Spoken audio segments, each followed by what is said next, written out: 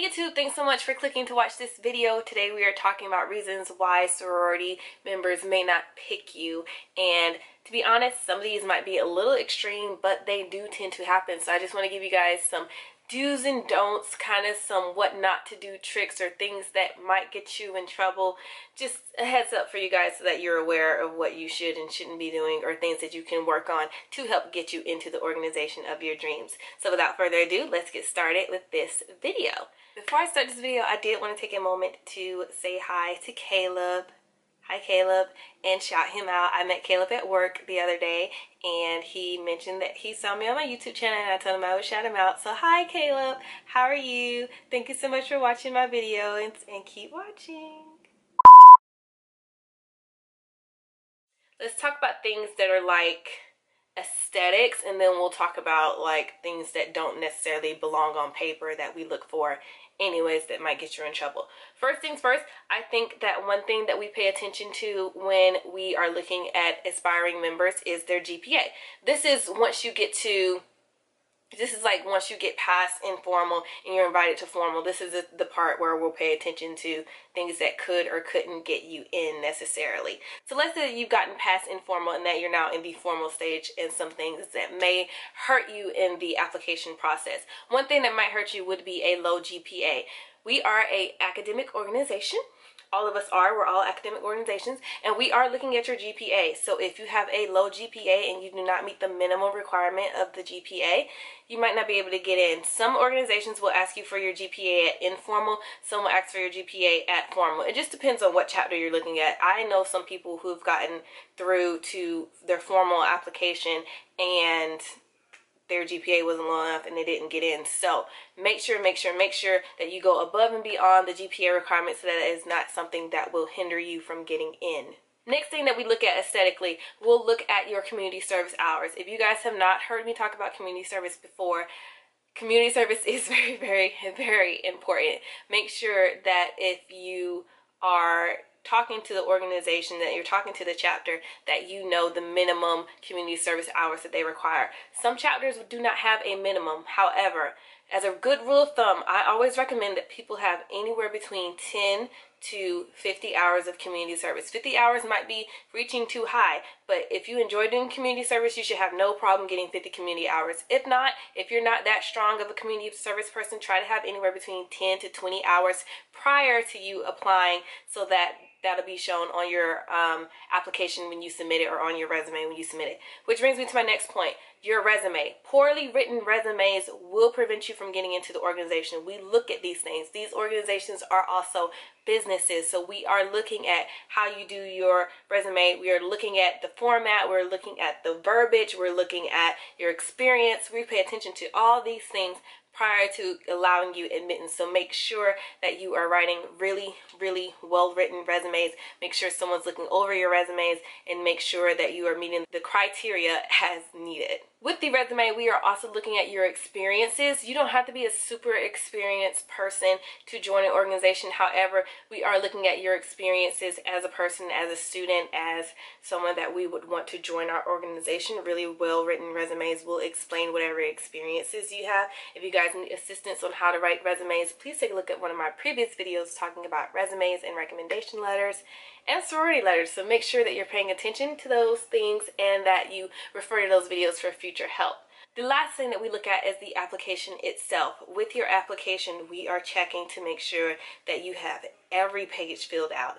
When we say fill out the entire application, we mean fill out the entire application. Some people will require you to do your application while you're there at formal. Sometimes you can take it home and bring it back. It just depends on the criteria of the organization.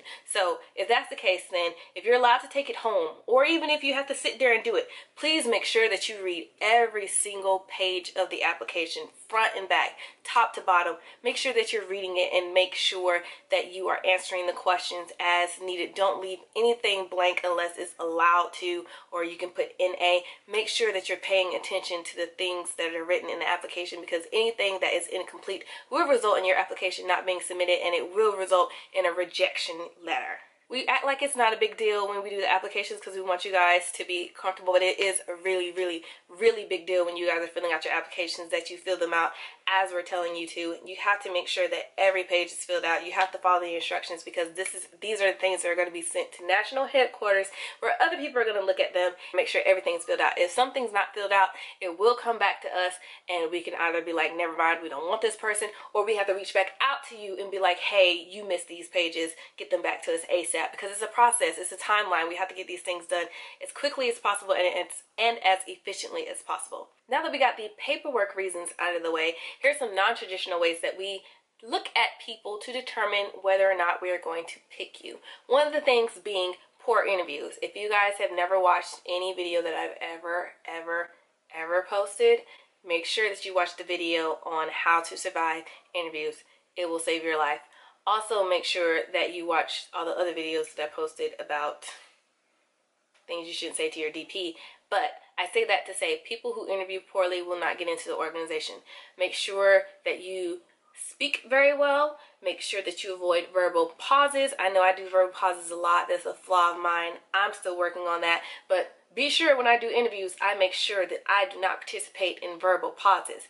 However, you always want to make sure that you speak well. If you need help with doing interviews, ask a friend or ask a family member to coach you on that because it'll make all the difference in the world.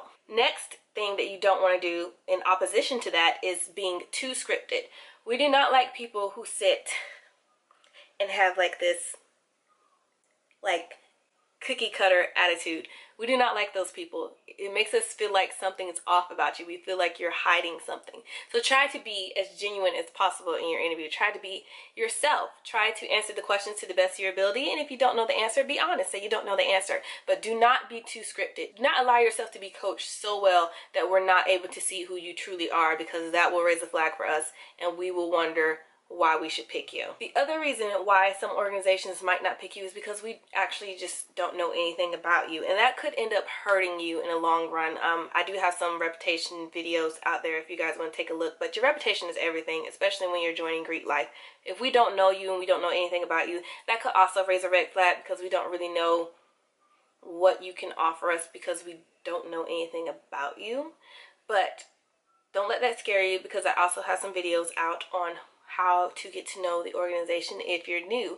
So work on those things, because it's good to have some kind of relationship with members of the chapter that you're planning on joining. Like, don't be brand spanking new. They don't know you, you don't know them, and yet you're trying to join. You should already be working on building a relationship, and they should know something about you more than nothing about you. The last and final thing that I think hurts people a lot when they want to join organizations and they don't get picked is reputation in general. Some people's reputations are too well known. Sometimes we know a little too much about you, and we therefore do not want you because we know all these things about you. And they could be good things, but there can also be bad things. That's why I say reputation is very important when you're looking to join an organization, because if we know too much about you, then that might not be a good thing. Like, you might stick out like a sore thumb because we know that much. However, we might know too much about you in a good way too, but I'm just saying, majority of the time, the reasons why we don't pick you is because we know too many bad things about you, and we don't want that to be something that we bring to our organization. That's why I think interviewing is so important, because you get that face-to-face interaction with people, and some people in chapter might know something that you don't, and then by the time you finish the interview and we all come together, that's when the secrets come out. Like, that's when the information about other people comes out. So make sure that you're avoiding these things when you're looking to join an organization. Polish up your resume, polish up your speech, and polish up the way that you behave on campus, because these things will help you more than hurt you in life if you're looking to join an organization. Some of you who've already been through interviews, if you know what I'm talking about, give me a thumbs up, or even put your experiences down below for other people. I hope that you guys found this information helpful, and if you have more questions for me, feel free to ask me. You're more than welcome to follow me on my Instagram, Facebook, or Twitter, or even comment below and let me know what kind of questions you have and what kind of videos you want to see. Like and subscribe, give me a thumbs up, and I'll see you guys in my next sorority video. Bye.